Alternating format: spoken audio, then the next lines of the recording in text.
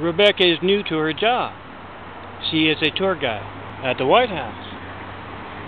And she's just gotten her tour group to the Lincoln bedroom. And she stops and she has to explain to them.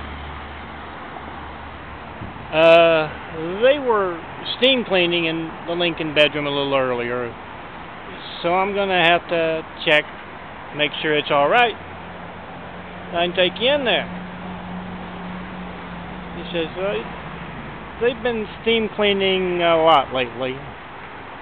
And she uses her little radio to call her boss. And the boss says, well, do you hear piano music? And Rebecca says, oh no. Well, it's probably alright. Barack isn't having one of his little parties in there. Just knock on the door, and if nobody answers, go ahead and take the tour group in there. Guys, remember when my little fiction about Barack's trains leaves off and the dangerous reality regarding Barack and you begins. Call that number, 424-229-0911. With a Flight 93 check, unless you're the first person to reach me with that check or your phone. Make sure it works all the time.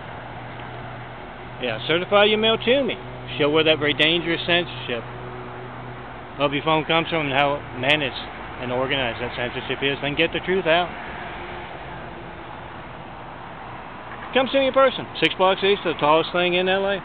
Show me that mail that's being stolen from us. Tell me what you would have said had you been allowed to reach me. I'm John Milton Brady. For you.